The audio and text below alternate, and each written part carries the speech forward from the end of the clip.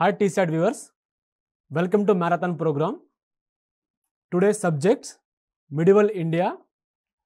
Previous ga manam 100 questions solve cheyadam jarigindi MCQ questions. So daniki oka continuation classes idi. So prati class lo manam 150 MCQ bits solve cheyadam jarugutundi and important kuda for all tspsc, SSC, UPSC examinations. So first question. The first known ruler to introduce canal irrigation in India was. Canal irrigation అనేది మన భారతదేశంలో ఎవరు introduce చేశారు అంటే first known ruler Krishnadevaraya, Firoz Tughlaq, Akbar, Tipu Sultan. So ఎవరి కాలంలో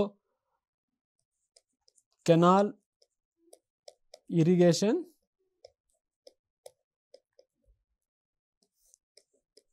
introduce చేయడం జరిగిందంటే ఫిరోజ్ షా తుగ్లక్.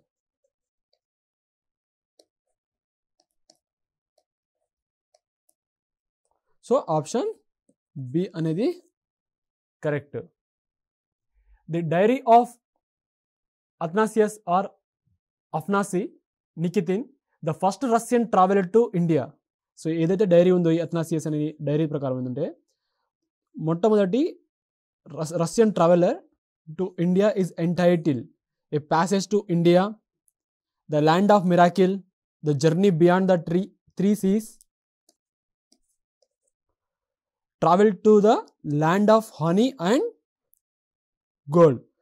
So ఎవరు ఈ డైరీ ఆఫ్ అథనాసియస్ ప్రకారము Athanasius నికితన్ the first Russian traveller ఇతను టు ఇండియా. సో ఇతను ఈజ్ ఎంటైటిల్ ఏంటంటే జర్నీ బియాండ్ 3 seas. మనకు ఏంటంటే ఫారెన్ ట్రావెలర్ గురించి అడిగే అవకాశం ఉంది కాబట్టి ఆ ఫారినర్ ట్రావెలర్ సంబంధించిన వాళ్ళ పేరు అండ్ వాళ్ళు ఏం చెప్పారు అనేది అడగవచ్చు. So the journey beyond 3 seas అనేది రిఫరెన్స్ దేనికి సంబంధించిందంటే the diary of Athanasius నికితన్ the first Russian traveller to India అతను. So option C important. So already Russia Ukraine సంబంధించి కొంచెం వార్ రిలేటెడ్ మనకు న్యూస్లో ఉంది కాబట్టి ఒకవేళ కరెంట్ అఫైర్ కాకుండా హిస్టరీ పాయింట్ ఆఫ్ వ్యూలో కూడా అడిగే అవకాశం ఉంటే ఇది రావచ్చు. 2 major crops introduced in India during the Mughal period war. So 2 major crops introduce చేయడం జరిగింది ఎవరి పరిపాలన కాలంలో అంటే మొఘల్ పీరియడ్ పరిపాలన కాలంలో. So millet, ground nut, potato, mustard, tobacco and maze, IndiGo and maze. So దీంట్లో మొఘల్ పీరియడ్లో 2 మేజర్ క్రాప్స్ ఇంట్రొడ్యూస్ చేయడం జరిగింది. సో అందులో ఏంటంటే tobacco and maze, tobacco and పొగ మరియు మొక్కజొన్న. సో ఈ 2 క్రాప్స్ని ఇంట్రొడ్యూస్ చేయడం జరిగింది ఎవరి పరిపాలన కాలం అంటే పీరియడ్ అంటే మొఘల్ పీరియడ్లో. సో ఆప్షన్ సి అనేది correct. The medieval Indian Muslim poet, historian and musician who called himself A parrot of India was ములా Daud, Malik Mohammed Jassie, Tansen, Aamir Khusro. So ఎవరంటే అమీర్ ఖుస్రో. సో ఈ మిడివల్ ఇండియాలో ముస్లిం పోయిట్ అతను మరియు హిస్టోరియన్ కూడా మ్యూజిషియన్ కూడా అయితే who called himself A parrot of India. ప్రీవియస్గా మనం అమీర్ ఖుస్రో గురించి కొన్ని క్వశ్చన్ రూపంలో చేయడం జరిగింది. సో ఇతను ఎవరి పరిపాలన కాలంలో ఉన్నారని. ఇక్కడ ఏంటంటే ఏ ప్యారెట్ ఆఫ్ ఇండియా అని అడగవచ్చు. సో ఇది ఎవరంటే Aamir Khusro. So option D అనేది correct. The Mughal umpire reached it's maximum territorial extent during the reason of. So ఎవరి పరిపాలన కాలంలో మ్యాక్సిమం మొఘల్ ఎంపైర్ యొక్క రాజ్యం అనేది విస్తరించడం జరిగింది. అక్బర్ పరిపాలన కాలంలో, లేకపోతే షాజహానా, లేకపోతే ఔరంగజేబ్నా, లేకపోతే బహదూర్ షా ఫస్ట్. సో ఎవరి పరిపాలన కాలంలో అంటే Aurangzeb. So maximum territorial extent during the reason of ఎవరి పీరియడ్ అంటే ఔరంగజేబ్. సో మొఘల్ ఎంపైర్ అని చాలా వరకు రాజ్యం అనేది విస్తరించడం జరిగింది. సో ఆప్షన్ సి అనేది correct. The second founder of Maratha Kingdom was. Second founder of Maratha. So ఎవరి పీరియడ్లో అంటే మొఘల్ సో మొఘల్ పీరియడ్లో ఉన్న కింగ్ రూలర్ ఎవరంటే అప్పుడు ఔరంగజేబ్. సో ఔరంగజేబ్. సో ఈ second founder of Maratha Kingdom ఎవరిని చెప్తారంటే, అది ఈ టైప్ ఆఫ్ క్వశ్చన్ అడుగుతుంటారు, కొంచెం గుర్తుపెట్టుకోండి. అతను ఎవరంటే Balaji Vishwanath. Balaji విశ్వనాథ్ని second founder of Maratha Kingdom అంటారు. So first founder of Maratha Kingdom already మనం ప్రీవియస్ క్లాస్లో నేర్చుకున్నాము. సో ఎవరంటే శివాజీ గారు. సో ఈ రెండు క్వశ్చన్స్ అనేది మనకు ఒక విధంగా రావచ్చు. సో ఆప్షన్ బి అనేది correct. So Balaji Vishwanath, second founder of Maratha Kingdom. The Nawab of Awadh who permanently transferred his capital from Faizabad to Lucknow. The Nawab of Awadh. So Awadh నుంచి ఎవరైతే అవధ్ ఎక్కువ నవాబ్ ఉన్నారో అతను ఫైజాబాద్ నుంచి లక్నో ట్రాన్స్ఫర్ చేయడం జరిగింది, అంటే తన రాజధాని మార్చడం జరిగింది. సఫ్దార్ జంగ్, షుజావుద్దౌలా, అసాఫుద్దౌలా, సాదత్ ఖాన్. సో ఎవరంటే అసాఫుద్దౌలా, ఫైజాబాద్ నుంచి లక్నో.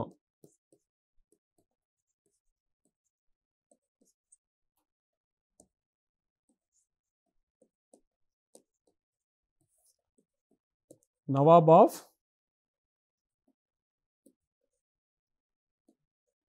అవధ్. సో ఎవరంటే అసాఫుద్దౌలా. Though endowed with extraordinary intellect and industry, he lacked practical judgment and common sense, which refers to in the above statement. Babur, Muhammad bin Tughlaq, Ibrahim Lodi, Balban. So ఎవరు దీనికి సంబంధించిందంటే Mohammed bin Tughlaq. ఇతను extraordinary intellectual person and industry సంబంధించి, and he lacked practical judgement and common sense. So option B. So ఎవరంటే Mohammed bin Tughlaq. The sultanate of Delhi reached the height of its power during the reason of. So ఎవరి పరిపాలన కాలంలో ఢిల్లీ సుల్తాన్ యొక్క రాజ్యం అనేది peak లెవెల్లో ఉందన్నమాట, అంటే హైట్స్ ఆఫ్ పవర్ డ్యూరింగ్ ఎవరి పరిపాలన కాలంలో. సో బాల్బనా, లేకపోతే అలావుద్దీన్ ఖిల్జీనా, లేకపోతే ఫిరోజ్ షా తుగ్లక్నా, లేకపోతే రజియానా. సో ఎవరి పరిపాలన కాలంలో అంటే Alauddin Khilji. So option B. అదేవిధంగా మొఘల్లో చూస్తే మనకు ఆల్రెడీ ఔరంగజేబ్ చెప్పాం మనం. మొఘల్లో ఏమో ఔరంగజేబు, ఢిల్లీ సుల్తాన్ ఏమో Alauddin Khilji. The Brahman minister of Sambhaji sun and successor of Shivaji, upon whom he invested the title of Pinnacle of poet. So ఈ టైప్ ఆఫ్ అడుగుతుంటారు కాబట్టి నేను అదే విధంగా మీకు ఇవ్వడం జరుగుతుంది. సో పినాకిల్ ఆఫ్ పోయిట్ ఎవరిని అంటారంటే, ఈ బిరుదు ఎవరిది అంటే కవి కలాస్ అడిగారు, కవీంద్ర ఆచార్య, కవి భూషణ్, కవి మార్తాండ. సో ఎవరిది అంటే ఇది కవి కలాష్. పినాకిల్ ఆఫ్ పోయిట్ ఎవరంటే కవి కలాష్. ఆప్షన్ ఏ అనేది correct. The voluminous composition attributed to Guru Gobind Singh, the last sick Guru are collective known as. So ఏదైతే గురు గోబింద్ సింగ్ ఉన్నారో, లాస్ట్ సిక్ గురు ఉన్నారో, అతను ఒక వాల్యూమినస్ కాంపోజిషన్ అట్రిబ్యూటెడ్ ఉందో దాన్ని కలెక్టివ్గా ఏమని అంటారని అడిగారు మనకు. దశం గ్రాంథ, లేకపోతే అప్నీ ఖతానా, లేకపోతే బైచిత్ర నాటక, లేకపోతే జ్ఞాన్ ప్రబోధ. సో ఇది ఏం సంబంధించిందంటే బైచిత్ర నాటక్. ఎవరిదంటే గురు గోబింద్ సింగ్. ఇతను లాస్ట్ సిక్ గురు. సో కలెక్టివ్ ఏమంటే బైచిత్ర నాటక్. సో ఆప్షన్ సి అనేది correct. Sundar Vilas is the work of famous Bhakti saint. So Sundar Vilas అనేది is a work of famous Bhakti saint యొక్క సంబంధించిన వర్క్, ఇంపార్టెంట్ ఇది. సో రామనాథన, లేకపోతే గురునానక్న, లేకపోతే డాడునా, లేకపోతే తుకారమ్మ. సో ఎవరికి సంబంధించిందంటే ఇది dad. So Sundar Vilas is a work of famous Bhakti saint dad. So option C అనేది correct. The ruler of Gujarat who formed an alliance with Egypt and Turkey against the Portuguese in India was? The ruler of Gujarat. So Gujarat ruler who formed an alliance with Egypt మరియు Turkey against ఎవరి కోసము? Portuguese. Egypt and Turkey against ఎవరితో అంటే Portuguese in India was Ahmed Shah 1, Mohammed Shah బేగరా, లేకపోతే ముజఫర్ షా సెకండా, లేకపోతే Bahadur Shana. So ఎవరి టైంలో ఇదంటే Mohammed Shah first. So option B. The ruler of Gujarat who formed an alliance with Egypt and Turkey against the Portuguese in India was Mohammed Shah first. Rana Kumbha built the famous Tower of Victory or Kirti Stambha at Chittor in commemoration of his victory against Gujarat, Malwa, Marwach, Nagaur. So ఎవరు సంబంధించండి అంటే Rana Kumbha built the famous Tower of Victory. So Tower of Victory ni or కీర్తి స్తంభ ఇది ఎక్కడ అంటే చిత్తోర్ in commemoration of is victory against ఎవరి రాణకుంభ అతను నిర్మించడం జరిగింది. So ఏం నిర్మించారు? టవర్ ఆఫ్ విక్టరీ ఆర్ కీర్తి స్తంభ దాన్ని నిర్మించడం జరిగింది. ఎక్కడ అంటే చిత్తోర్లో. అయితే ఏదైతే అంటే ఎవరి పైన విజయం వల్ల రాణకుంభ అతను నిర్మించడం జరిగిందంటే మాల్వా. సో మాల్వా పైన విజయం వల్ల అతను ఒక టవర్ ఆఫ్ విక్టరీ ఆర్ కీర్తి స్తంభాన్ని నిర్మించడం జరిగింది. సో ఆప్షన్ బి అనేది correct. In medieval India the state derived the highest income from. So medieval India అప్పుడు స్టేట్ డెరైవ్డ్ హైయెస్ట్ ఇన్కమ్ ఎక్కడి నుంచి వచ్చిందని అడిగారు మనకు. సో జీజేనా, లేకపోతే ల్యాండ్ రెవెన్యూ, లేకపోతే ట్రేడ్ అండ్ ట్రాన్సిట్ డ్యూటీస్నా, లేకపోతే వార్ బూటీనా, యుద్ధాల వలన, లేకపోతే వ్యాపారం వలన, లేకపోతే ల్యాండ్ రెవెన్యూ సంబంధించిన అడిగారు మనకు. సో ఏ రూపంలో ఎక్కువగా రావడం జరిగిందంటే అది land revenue. So option B అనేది correct. Next question. The Sultan of the sultanate of Delhi who transferred his capital from Delhi to Agra. So Delhi నుంచి ఆగ్రా రాజధాని అంటే క్యాపిటల్ ఎవరు చేంజ్ చేశారు అంటే ట్రాన్స్ఫర్ ఎవరు చేశారు? ఖీర్ ఖాన్, బౌలుల్ లోడి, సికందర్ లోడి, ఇబ్రాహిం లోడి. సో ఎవరు ఢిల్లీ నుంచి ఆగ్రా ఈ రాజధాని ఏదైతే ఉందో ఢిల్లీ సుల్తానానికి ట్రాన్స్ఫర్ చేశారంటే ఎవరి పరిపాలన కాలంలో అంటే Sikandar Lodi. So option C అనేది correct. The oldest specimens of poetry in the Punjabi language are devotional composition attributed to. So oldest specimens of poetry in the Punjabi language. So A language అండి? Punjabi language. Are devotional composition to attributed to Guru Nanak, Baba Farid, Guru అంగడ్, Guru Tegh Bahadur. So ఎవరిని devotional composition attribute చేశారంటే బాబా Farid. So ఎవరండి? బాబా Farid. So option B అనేది correct. Sufism, the liberal and mystic movement of Islam reached in India in the century. So ఏదైతే ఈ సుఫిజం ఉందో అంటే ఈ moment అనేది సో ఇండియాలో ఏ సెంచరీలో అంటే రీచ్ అయిందని అడిగారు మనకు. 11th సెంచరీనా, లేకపోతే 12th సెంచరీనా, లేకపోతే 14th ఆర్ 13th సెంచరీనా. సో ఏ సెంచరీలో అంటే ఇది 11th సెంచరీ. సో 11వ శతాబ్దంలో Sufism అనేది the liberal and mystic movement of Islam reached India 11th century. So option A. The Sufi saint contemporary of Prithviraj Chauhan was. Sufi saint అతను ఎవరి సమాంతర అంటే పృథ్వీరాజ్ యొక్క contemporary అతను. సో ఖ్వాజా మొయినుద్దీన్ చిస్తి, షేక్ సలీం చిస్తి, షేక్ నిజాముద్దీన్ ఆలియా, బాబా ఫరీద్. సో ఎవరు contemporary of Prithviraj Chauhan అంటే Khwaja Moinuddin Chishti. So option A అనేది correct. Different Sufi schools are orders in India were known as.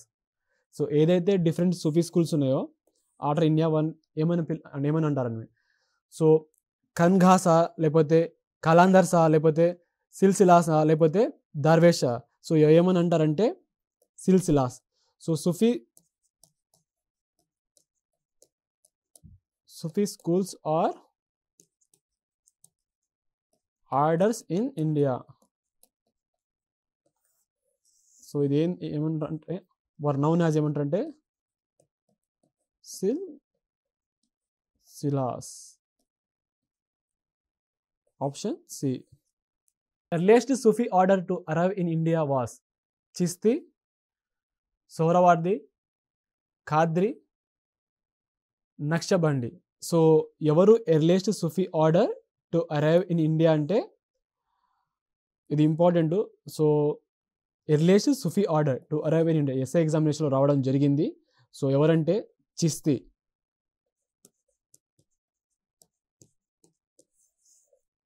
Option A అనేది కరెక్ట్. శంకర్ దేవ వాజ్ ఎ గ్రేట్ భక్తి Saint of Bengal, Maharashtra, Gujarat, Assam. So Shankar దేవ అతను గ్రేట్ భక్తి సెయింట్. అయితే మనం ఈ ఏదైతే మిడివల్ ఇండియాలో ఉందో మనం ఎక్కువగా మేము స్టార్టింగ్ ఆల్రెడీ క్లాస్లో చెప్పాను, భక్తి మూమెంట్ ఒకటి అండ్ మొఘల్ అండ్ ఢిల్లీ సుల్తాన్ డైనాసిటీకి సంబంధించింది అండ్ సదర్న్ డైనాసిటీ ఎక్కువగా మనం క్వశ్చన్ రూపంలో సాల్వ్ చేస్తున్నామని. సో అందులో మనం భక్తి సెయింట్, ద గ్రేట్ భక్తి సెయింట్ ఆఫ్ ఎవరంటే శంకర్ దేవ. అతను ఏ ప్రాంతానికి ఏ రాష్ట్రానికి సంబంధించిన వారు. సో శంకర్ దేవ ఏ స్టేట్ ఏంటంటే అస్సాం. సో ఆప్షన్ డి అనేది correct. The పురందర్పూర్ moment is associated with the భక్తి moment of Assam, Maharashtra, Bengal are both. So ఈ పురందర్పూర్ మూమెంట్ అనేది మనకు డైరెక్ట్గా రావచ్చు. అది ఏ స్టేట్ అంటే మహారాష్ట్ర. సో ఆప్షన్ బి అనేది correct. The most important Saint of the భక్తి moment in Maharashtra who was born at Satara and is said to have died in Punjab was Gnaneshwar, Namadev, Tukaram, Guru Ramdas. So ఎవరు the most important Saint of భక్తి మూమెంట్లో ఎక్కడ అంటే మహారాష్ట్ర స్టేట్లో, who was Born in సటర్లో జన్మించడం జరిగింది and ఎక్కడ అతను చనిపోవడం జరిగిందంటే మరణించడం జరిగిందంటే పంజాబ్లో మరణించడం జరిగింది. సో అతను ఎవరంటే జ్ఞానేశ్వర, లేకపోతే నామదేవన, లేకపోతే తుకారమ్మ, లేకపోతే గురు రామదాస. సో ఎవరంటే అతను Namadeva.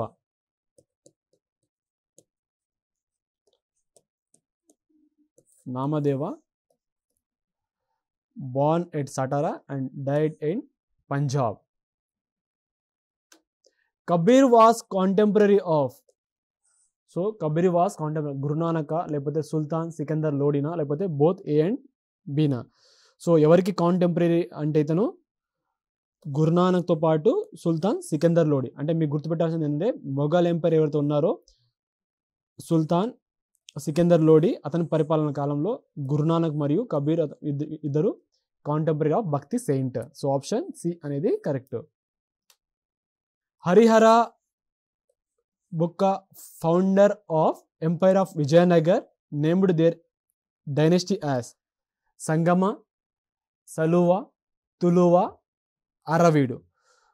So Vijayanagar dynasty ఎత్తుందో Vijayanagar Kingdom. So Vijayanagar Kingdom founder ఎవరంటే హరిహర అండ్ బొక్క.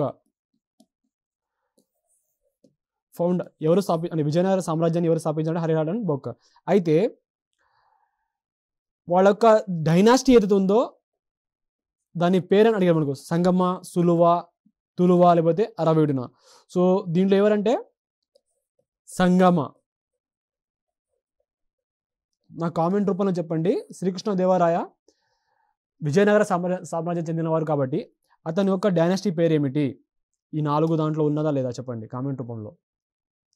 The founder of the Bahmani Kingdom was. Previous క్లాస్లో ఏమో విజయనగర్ ఎంపైర్ సంబంధించి మనకు ఎవరు స్థాపించారు కాకుండా స్థాపించిన వారి తర్వాత డైనాసిటీ అడిగారు. ఇక్కడేమో బహమనీ కింగ్డమ్ని ఎవరు స్థాపించారు అలావుద్దీన్ హసన్ బహమన్ షానా, లేకపోతే మొహమ్మద్ షా ఫస్టా, లేకపోతే అహ్మద్ షా ఆర్ ఫిరోజ్ షానా. సో ఎవరు ఈ కింగ్డమ్ని స్థాపించారు అంటే ఇది వన్ ఆఫ్ ద ఇంపార్టెంట్ కూడా, ఎందుకంటే మనకు తరచుగా వస్తుంది ఎగ్జామినేషన్లో. అలావుద్దీన్ హసన్ బహమన్ షా. ఎవరండి? అలావుద్దీన్ హసన్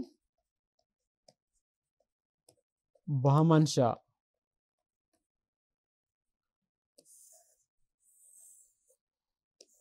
ఏ కింగ్డమ్ అంటే Bahmani Kingdom. So option A అనేది correct. The first capital of Bahmani Kingdom was Gulbarga, Bidar, Daulatabad, Golconda. అయితే ఫౌండర్ ఏమో మనం అలావుద్దీన్ హసన్ బహమన్ షా అని ఇందాక చూసాము. అయితే ఫస్ట్ కింగ్డమ్ అంటే ఈ రాజ్యం యొక్క మొట్టమొదటి రాజధాని అడిగారు మనకు. సో మొట్టమొదటి రాజధాని ఏదంటే దీని యొక్క మొట్టమొదటి రాజధాని ఏమో గుల్బర్గా.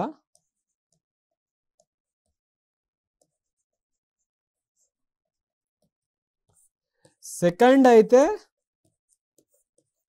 దౌలతాబాద్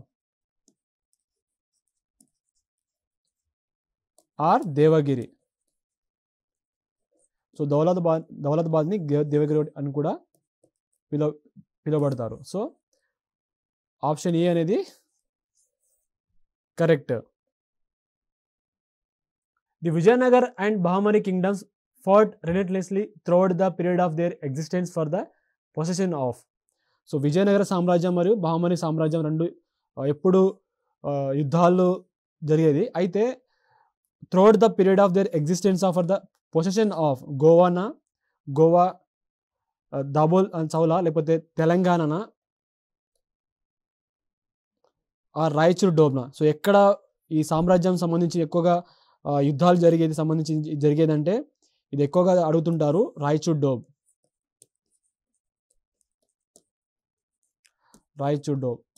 దేనికోసం అంటే ఏదైతే ఈ రాయచూర్ డోబ్ ఈ ప్రాంతం ఉందో ఎక్కువగా సారవంతమైన భూములు ఒకటి, అండ్ కొన్ని అంటే అగ్రికల్చర్ ల్యాండ్ కోసము, కొంచెం బాగా అగ్రికల్చర్ కల్టివేషన్ కోసం దానికి సంబంధించి ఎక్కువగా యుద్ధాలు అనేది విజయనగర సామ్రాజ్యం మరియు బహమనీ సామ్రాజ్యం సంబంధించి ఎక్కువగా యుద్ధాలు అనేది జరిగేదన్నమాట. So existence for the position of Raichur doab. So ఇది చాలా ఇంపార్టెంట్ కూడా. So option D.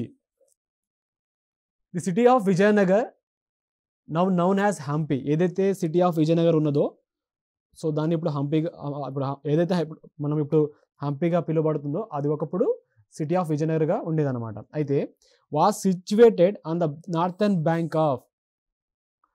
సో ఏ నది, ఇప్పుడు ఒక నది ఫ్లో అవుతుంది north south are left and right. అయితే ఏ నది నార్థన్ బ్యాంక్ ఆఫ్ రివర్ ఉన్న సిటీ. ఈ సిటీ ఏంటంటే city of Vijayanagar are Hampi river. Hampi. So city of విజయనగర్ని Hampi కూడా అంటారు. అయితే ఏ రివర్? కృష్ణ, తుంగభద్ర, కావేరి. సో మనం ఈజీగా తుంగభద్ర అని కూడా ఇది ఆన్సర్ చేయగలుగుతాము. So option B. ఎందుకంటే గోదావరి రివర్ అనేది మనకు కర్ణాటకలో, విజయనగర సామ్రాజ్యం ఇక్కడ ఉంటుంది మనకు కర్ణాటక మోస్ట్లీ. అయితే గోదావరి మనం ఈజీగా ఎలిమినేట్ చేయవచ్చు. సో కృష్ణ తుంగభద్ర కొంచెం కన్ఫ్యూజన్ అవ్వచ్చు, but Tungabhadra is the right answer. So option B అనేది correct. So northern bank of river ఏంటంటే Tungabhadra river. So Tungabhadra river అనేది ట్రైబ్యూటరీ ఆఫ్ కృష్ణ రివర్. సో అది గుర్తుపెట్టుకోండి. సో ఆప్షన్ బి అనేది correct. The greatest ruler in the history of Vijayanagar was Devaraya second, సలువ Narasimha, Krishnadevaraya, Achyuta దేవరాయన. So ఎవరు విజయనగర సామ్రాజ్యంలో గొప్ప రూలర్ అని అడిగారు మనకు. సో మనం ఆల్రెడీ ప్రీవియస్ క్లాస్లో కూడా దీనికి సంబంధించి కొన్ని క్వశ్చన్ రూపంలో చేశాం కాబట్టి Srikrishnadevarayalu. So option C. So ఇతను ఏ డైనాసిటీకి సంబంధించిన అంటే తులువ డైనాసిటీ సంబంధించిన అతను. Tuluva dynasty.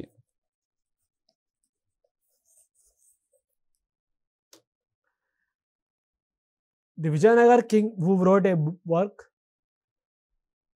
Amukta మలయాడ on the lines of Kautilya Arthashastra was. Vijayanagar king who wrote a work ఏంటంటే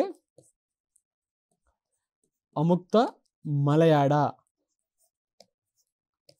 same on the line of ఏంటంటే కౌటిల్య రాసిన అర్థశాస్త్ర సిమిలర్గా అనమాట. అయితే దేవరాయ సెకండా, శ్రీకృష్ణ దేవరాయన, లేకపోతే శ్రీరంగ సెకండా, లేకపోతే వీర నరసింహన అంటే ఎవరు రాశారంటే ది శ్రీకృష్ణ దేవరాయ రాయడం జరిగింది. అది ఏంటంటే అముక్త మలయాడ. సో మనకు రావచ్చు. So same on the line of Kautilya అర్థశాస్త్ర అంటే yes. So option D correct. The అష్ట దిగ్గజాస్ at the court of Krishnadevaraya were. So అష్ట దిగ్గజాస్ ఎవరి కోర్ట్ ఆఫ్ అంటే కింగ్ అంటే శ్రీకృష్ణదేవరాయ. మనం ఈ విధంగా అడుగుతుంటారు. అయితే వాళ్ళు 8 great minister like the Maratha అష్టప్రధాన, మనం ఆల్రెడీ ప్రీవియస్ క్లాస్లో నేర్చుకున్నాం, అష్టప్రధాన రిలేటెడ్ టు మరాఠా కింగ్డమ్. అయితే 8 గ్రేట్ మినిస్టర్స్ వాళ్ళు ఈ అష్ట దిగ్గజాస్ అంటే are 8 great మ్యూజిషియన్సా, are 8 great scholars of Telugu లిటరేచరా, are 8 great నాయకస్ of the umpire of Vijayanagara. So దేనికి సంబంధించిన వాడు అష్ట దిగ్గజాస్ అంటే మీనింగ్ ఏమిటి? అల్టిమేట్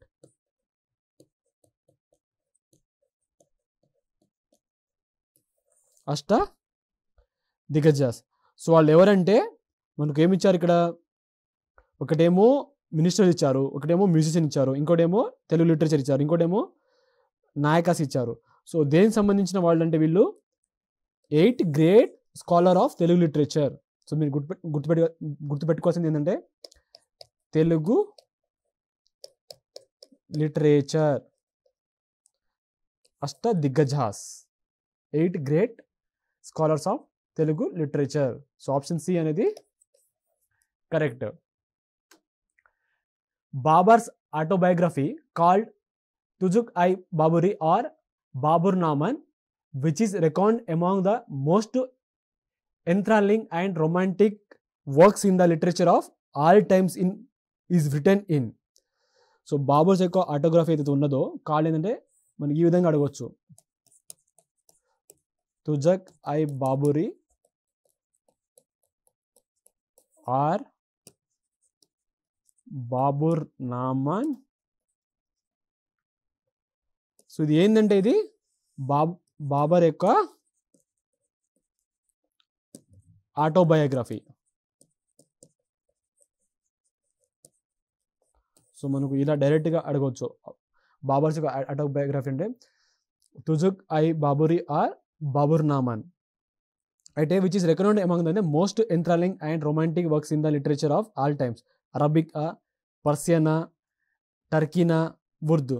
సింపుల్ ఏంటంటే మనకు ఆ టైంలో ఉన్న ఏంటంటే ఎక్కువ టర్కీ. సో ఆప్షన్ సి అనేది మనం ఈజీగా ఎలిమినేషన్ చేయగలుగుతాం. Humayun last the Mughal umpire to Sher Shah Suri finally in the battle of. So ఏ యుద్ధంలో అంటే పోరాడి ఓడిపోయారు అంటే ఎవరంటే హుమాయూన్ అంటే మనం అడిగారు కాబట్టి Mughal umpire. So Humayun last the Mughal umpire to Sher Shah Suri finally in the battle of. So ఏ యుద్ధంలో హుమాయూన్ అతను ఓడిపోవడం జరిగింది ఎగెనిస్ట్ అంటే Sher Shah Suri. So battle of చూనారా, లేకపోతే బ్యాటిల్ ఆఫ్ చౌసానా, లేకపోతే బ్యాటిల్ ఆఫ్ ఘాగ్రానా, లేకపోతే బ్యాటిల్ ఆఫ్ కన్నౌజ్. సో ఏ యుద్ధం అంటే బ్యాటిల్ ఆఫ్ కన్నౌజ్. ఎవరెవరి మధ్య అంటే హుమాయూన్ అండ్ షేర్షా సూరి మధ్యలో battle of Kannauj. Which of the following measures of Sher-Shah Suri greatly helped in the promotion of trade and commerce? So which of the following Sher-Shah Suri greatly helped దేదంటే promotion of trade మరియు commerce సంబంధించింది. He got many important road built, లేకపోతే the roads were very safe, or he abolished all internal duties and taxes were lived only at the point of imports and sales, లేకపోతే he built several sarais on the highways na. So ఎందుకు measures of Sher Suri greatly helped in the promotion trade. So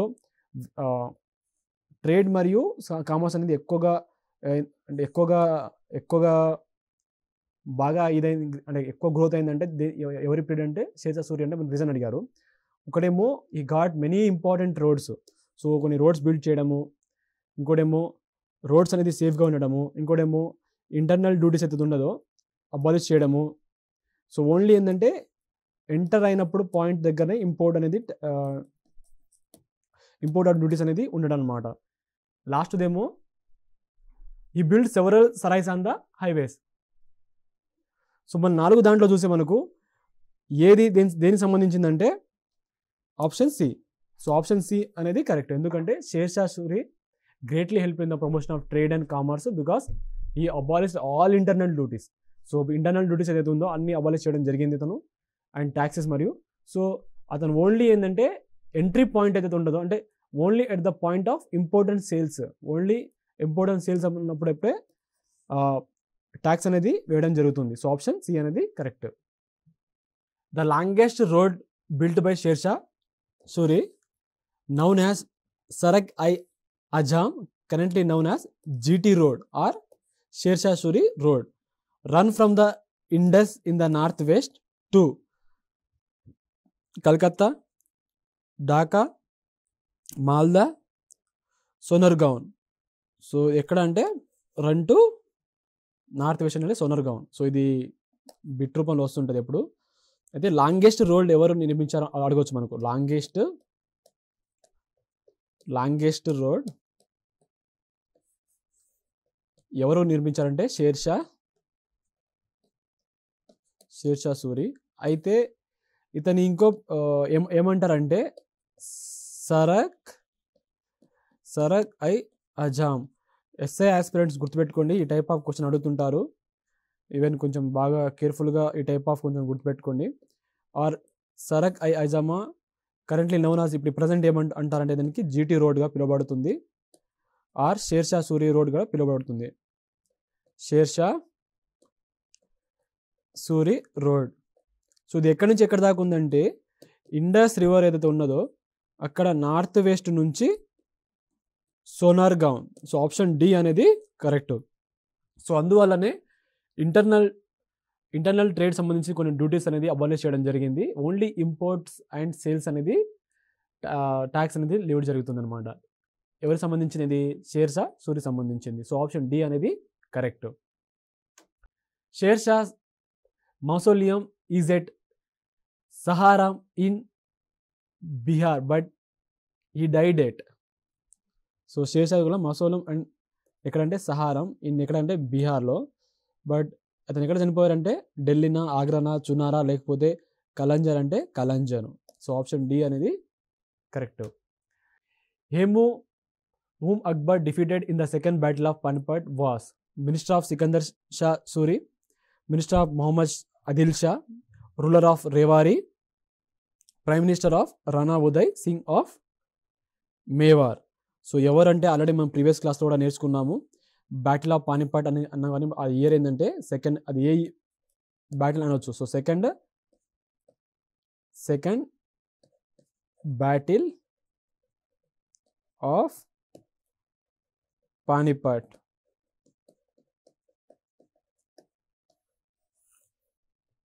so ఎవరంటే minister of Mohammed Adil Shah. Hemu whom Akbar defeated in second battle of Panipat ఎవరంటే minister of Ahmed Adil Shah. After the devastation of the city of Vijayanagar in 1565 the capital of umpire was shifted to. ఎప్పుడైతే ఈ city of Vijayanagar, ఇప్పుడు దీన్ని మనం హంపీగా పిలువబడుతుంది. అయితే ఎప్పుడైతే డివాస్టేషన్ అయిందో, ఎప్పుడు ఏ సంవత్సరం అంటున్నారు? 1565లో ఈ సిటీ ఆఫ్ విజయనగర్ అనేది డివాస్టేషన్ అయింది. అయితే క్యాపిటల్ అనేది, ద క్యాపిటల్ ఆఫ్ ఎంపైర్ అనేది షిఫ్ట్ చేయడం జరిగింది. అంటే సిటీ ఆఫ్ విజయనగర్ నుంచి పెనుకొండన, లేకపోతే చంద్రగిరిన, మైసూరా, లేకపోతే గింగిన. సో ఎక్కడ అంటే పేనుకొండ. సో మీకు ఇంకో క్వశ్చన్గా రావచ్చు. సో సిటీ ఆఫ్ విజయనగరం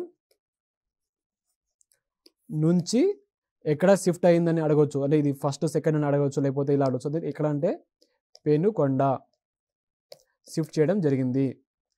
ఎప్పుడంటే 1565లో. సో ఆప్షన్ ఏ అనేది correct. The Portuguese under the leadership of Vasco D gamma in 1498 first landed at. So మనకు బేసిక్గా ఒక జీకే రూపంలో ఎక్కువగా క్వశ్చన్ అడుగుతుంటారు ఏంటంటే వాస్కో డి గామా ఇండియా ఎప్పుడు వచ్చారని అడుగుతుంటారు. అది 1498. ఈ ఇయర్ గుర్తుపెట్టుకోండి, ఇది ఎక్కువగా అడుగుతుంటారు కాంపిటేటివ్ ఎగ్జామినేషన్లో.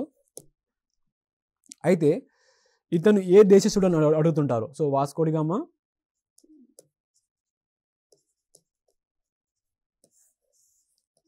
అయితే ఇతను ఇండియా ఎప్పుడు వచ్చారు అంటే ఏ ఇయర్లో వచ్చారంటే ఇయర్ అయితే 1498. అయితే ప్లేస్ ఎక్కడ అడిగారు మనం ఇప్పుడు.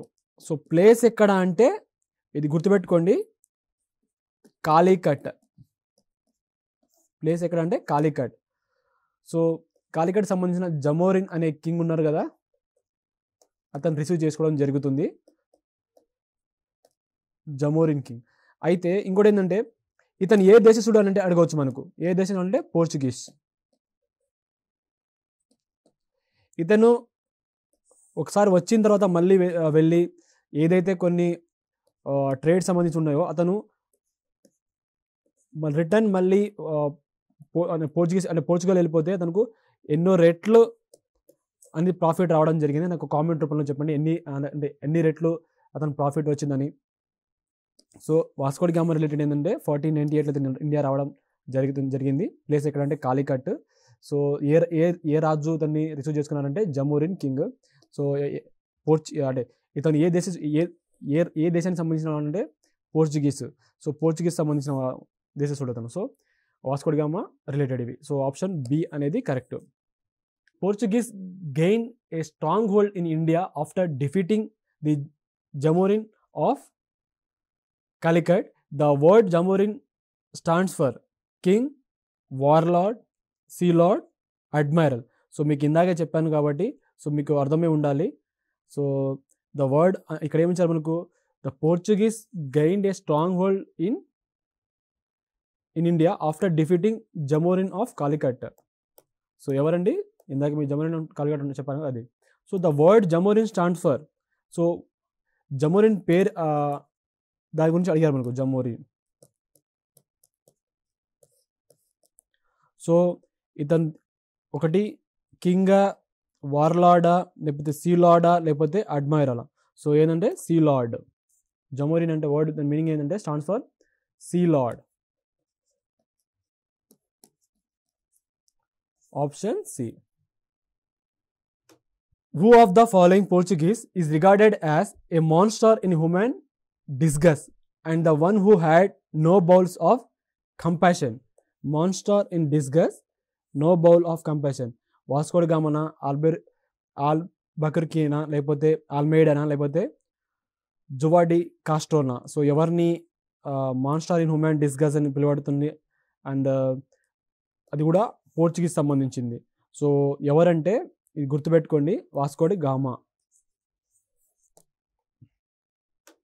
Who of the following Portuguese viceroy in India captured Goa from the Adil Shah Sultan of Bijapur and made it the headquarter of Portuguese government in India?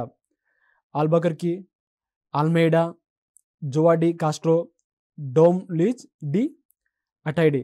ఇది ఎస్ఐ ప్రిలిమ్స్ ఎగ్జామినేషన్లో రావడం జరిగింది, ఎస్ఐ ప్రిలిమ్స్లో. సో ఇదే question రావడం జరిగింది. So నేను ఈ Portuguese viceroy in India captured Goa. So గోవాని capture ఎవరి నుంచి చేశారని అడిగారు మనకు. అయితే అది బిజాపూర్, సుల్తాన్ ఆఫ్ బిజాపూర్ అని ఇవ్వడం జరిగింది. సో సిమిలర్ ఇదే టైప్ ఆఫ్ క్వశ్చన్ ఇవ్వడం జరిగింది. అయితే క్వశ్చన్ ఏంటంటే Portuguese viceroy in India captured Goa from Adil Shah 1510. ఇది గుర్తుపెట్టుకోండి. గోవాని ఎవరి దగ్గర నుంచి అంటే సుల్తాన్ of Bijapur. So Sultan of Bijapur ఎవరు ఉన్నారు అప్పుడు ఆ టైంలో? ఆదిల్ షాహీ సుల్తాన్ of Bijapur and made it in head quarters of the Portuguese government in India. So ఎవరంటే,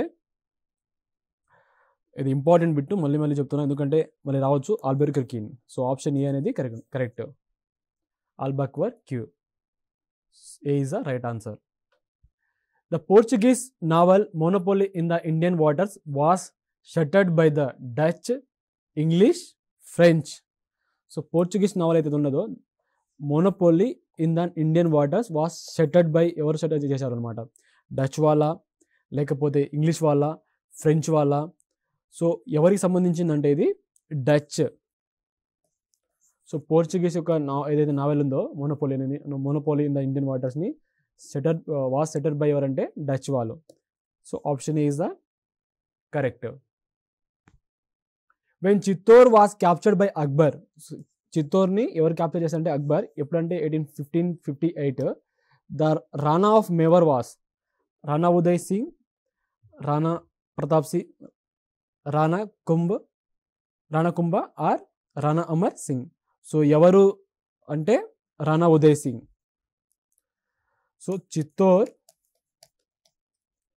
ఎవరు క్యాప్చర్ చేశారంటే అక్బర్. ఎప్పుడు అంటే 1558. సో ఎవరు ఈ మేవార్ అప్పుడు రాణా ఎవరు ఉన్నారంటే, so the Rana of Mewar was Rana